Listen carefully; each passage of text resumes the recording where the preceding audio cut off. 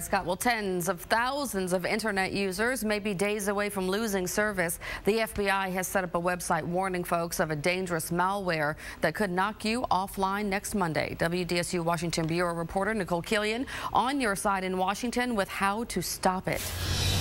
The malware is called DNS Changer, and all it takes is a quick check of your computer system to find out if it's vulnerable. Come Monday, you may not be able to get online due to a malicious software program that continues to lurk over the internet. What will happen is either you will not be able to connect to the internet or your internet connection is going to be very slow. Barry Green is a security expert with the website DCWG. It was set up in partnership with the FBI to inform users about the malware, which has infected more than 250,000 computers worldwide. What this malware does is it takes your computer, whenever you go to a web page, it points it to other pages. So what can you do if your computer is at risk? I would suggest installing an antivirus program. A lot of people like Norton and McAfee. One of my favorites is for free. It's from Microsoft. It's called Microsoft Security Essentials.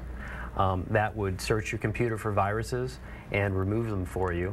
Internet providers and social media sites like Facebook and Google are also issuing warning messages to those who may be impacted. The big service providers have tested everything. They're pretty confident that, if something happens, just call the service provider. They'll help you out to get you cleaned up.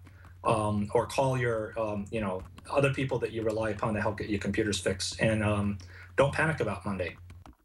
If you still have concerns, you can also go to this website, dcwg.org, and click on the detect link to see if your computer's infected. On your side in Washington, Nicole Killian, WDSU News. So this whole problem started when international hackers ran an online advertising scam to take control of more than 570,000 infected computers around the world. They were arrested late last year. To date, the FBI estimates about 64,000 computers in the U.S. may still be infected.